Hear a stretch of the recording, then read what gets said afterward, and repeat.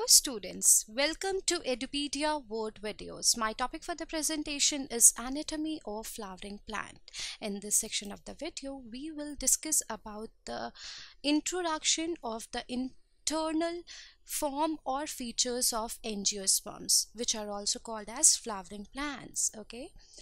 What you are looking at is internal morphology of a plant organ. Okay, internal morphology, it is also called as anatomy. I have already taught you in detail in the chapter Morphology of Flowering Plant. Okay, anatomically it is, if you see, then tissue is a group of similar or dissimilar cells that has common origin, and they cooperate with one another to perform similar or set of similar functions, and that is called as tissue.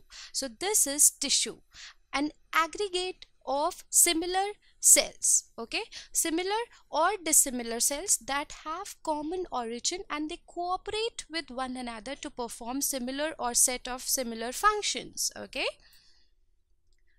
now the primary part, it is made up of 4 tissue types. I repeat, the primary plant, it is made up of 4 tissue types, which are those 1, 2, 3 and 4. Meristematic tissue, ground tissue, dermal tissue and vascular tissue.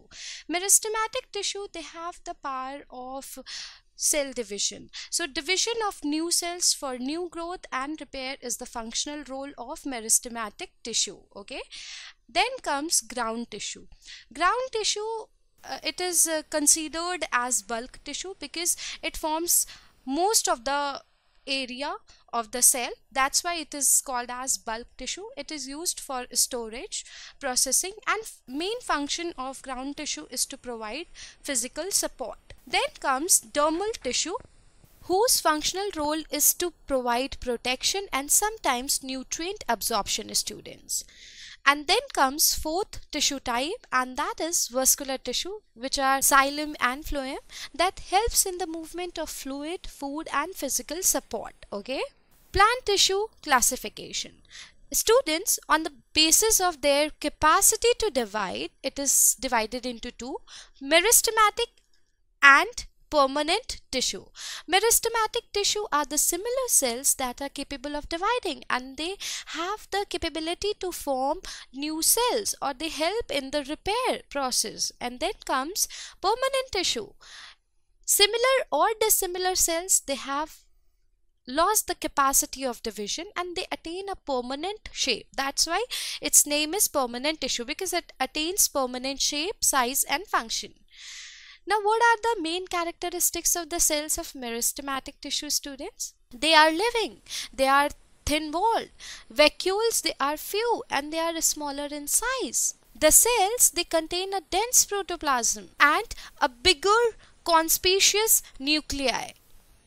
And meristematic tissue, they are spherical in shape, they can be oval in shape, they can be polygonal in shape, and they do not store reserve food material, and they are in an active state of metabolism because they keep on dividing. Okay, now permanent tissue, let's talk about the permanent tissue. Permanent tissue, it is composed of the cells that have lost the power of division and they attain a definite form and shape.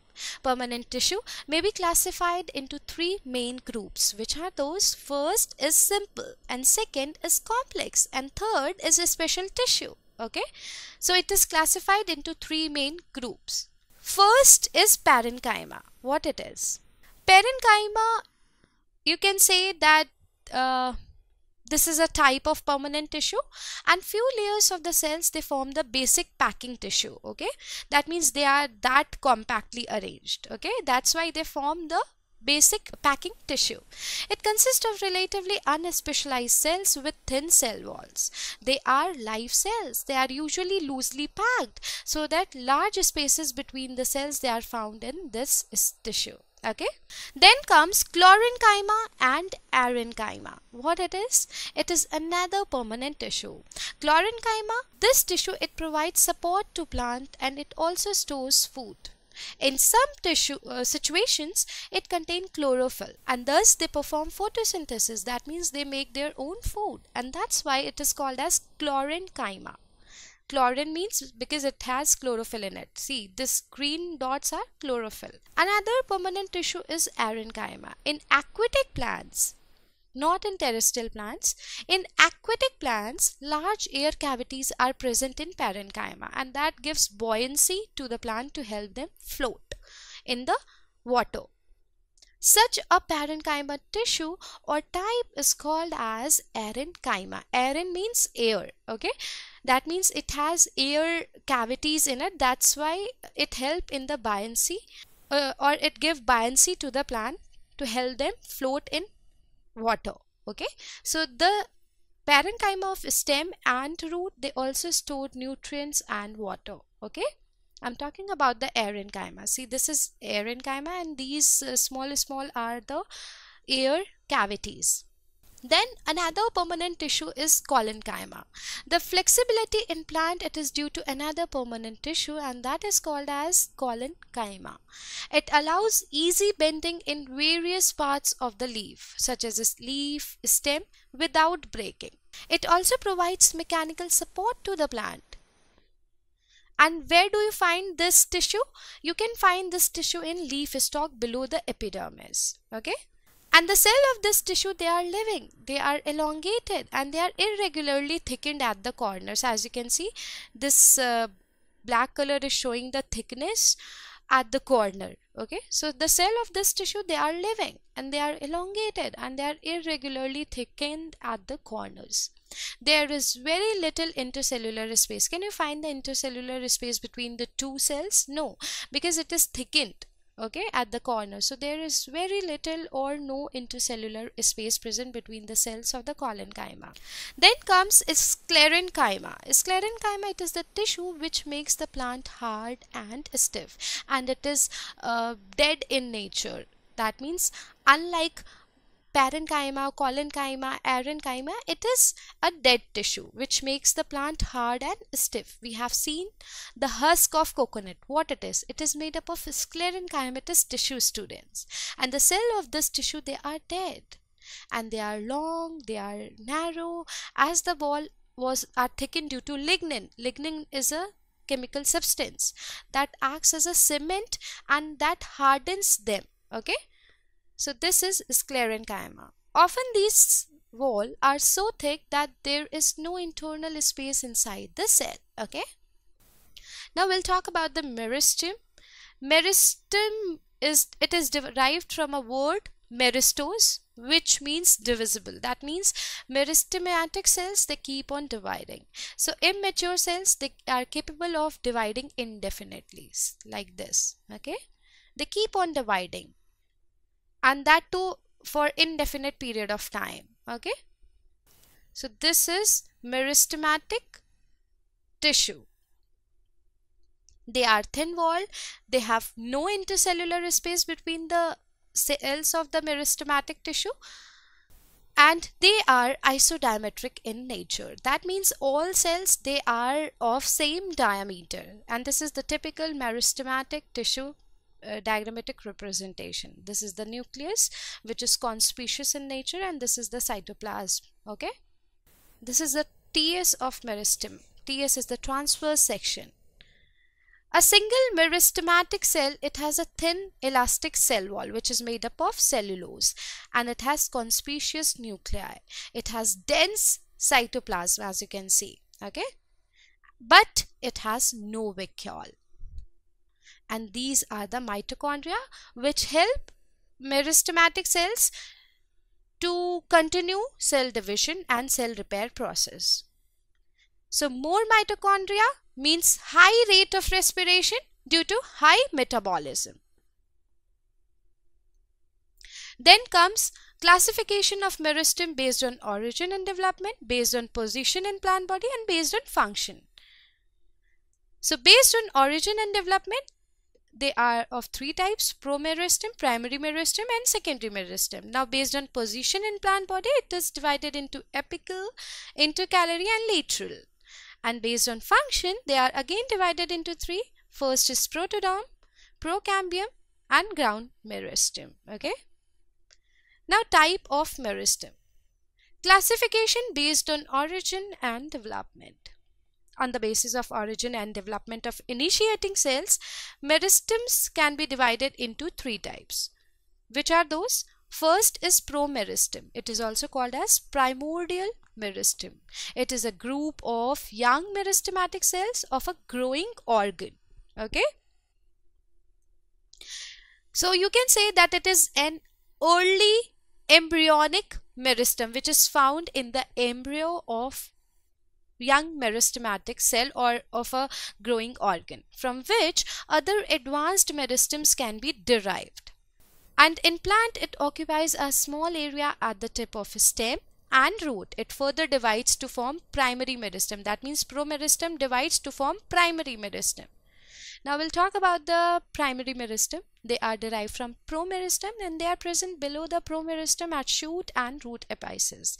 And these cells, they divide and they form permanent tissue, students. That means primary meristem, when it keeps on dividing, that it forms permanent tissue. Then comes secondary tissue. It is derived from primary permanent tissue which have the capacity of division, such as cork cambium, cambium of root, and interfascicular cambium of stem, students. Okay, so these are the examples of secondary meristem. See, this is the primary meristem, Proto Dom, ground meristem, and procambium. And primary tissue is epidermis, which is derived from Proto Dom. Pith and cortex are the primary tissue which are derived from ground meristem, and primary xylem and primary phloem, they are derived from procambium. And later in as a lateral meristem, cortex is formed as cork cambium in dicots, and it forms cork and phelodome as a secondary tissue.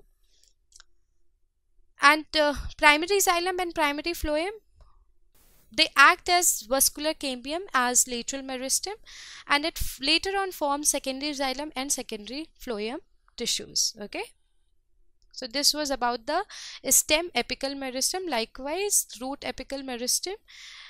Proto Dom give rise to epidermis, ground meristem give rise to cortex, and procambium give rise to vascular cylinder, and this way this progression takes place.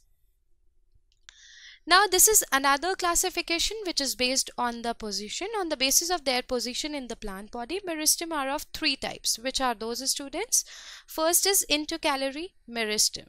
It lies between the region of a permanent tissue and it is considered as a part of primary meristem, which has become detached due to the formation of intermediate permanent tissue. Okay, so this yellow is representing intercalary meristem, and it is found either at the base of the leaf.